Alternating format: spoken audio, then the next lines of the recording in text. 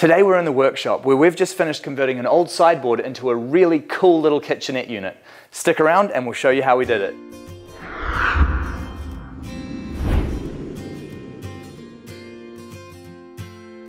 To begin with, we found a second-hand solid pine sideboard on TradeMe, which is a website kind of like eBay in the US. We also found a couple of sinks and a tap that were perfect for what we're trying to build. We started by installing the sinks. The first step was to work out the position. We did this by placing the sinks on the bench and using a tape measure to ensure we had equal spacing. Once we had them positioned correctly, we drew a pencil outline of the sinks. The sink lips are around 20mm, so we measured 20mm inside the line and then drew another line which would mark where we wanted to make the holes. Next, we used a jigsaw to cut out holes for the sinks, careful to follow the correct lines. As you go, it's always a good idea to check the hole to make sure that you've made it the correct size.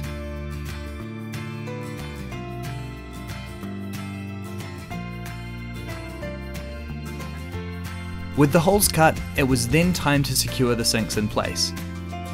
For this we use silicone, which glues them in but also creates a waterproof seal. Once the sinks were in, we placed heavy bags, in this case of concrete mix, into the sinks to hold them down and make sure they didn't move. This also helps to create a tight seal around the outer rim. Remember at this time to wipe away any extra silicone and then leave it to dry for about 12 hours. Next, it was time to install the kitchen mixer. We started by fitting the supplied connections and following the instructions by the manufacturer. We then measured and marked where we wanted the tap to be placed, and drilled a pilot hole as a guide.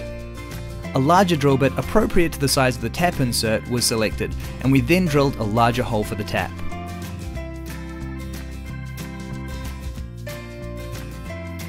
Using the supplied connections, the tap was then securely fastened to the bench.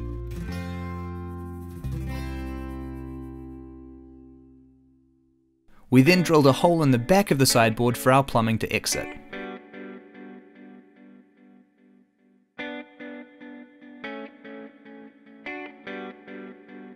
The next step was to work out where we wanted the plumbing to exit the back of the sideboard, and then to drill the necessary holes for the pipes. Once this was all done, the kitchen waste was securely connected to the sinks and the pipes were left exiting the back of the kitchenette unit ready to be plumbed in the future. With the sinks and taps in place, it was then time to put the drawers back. One of them would no longer fit in as a drawer, as the cavity was now occupied by the sink. For this one, we simply removed the face of the drawer and glued it back into place.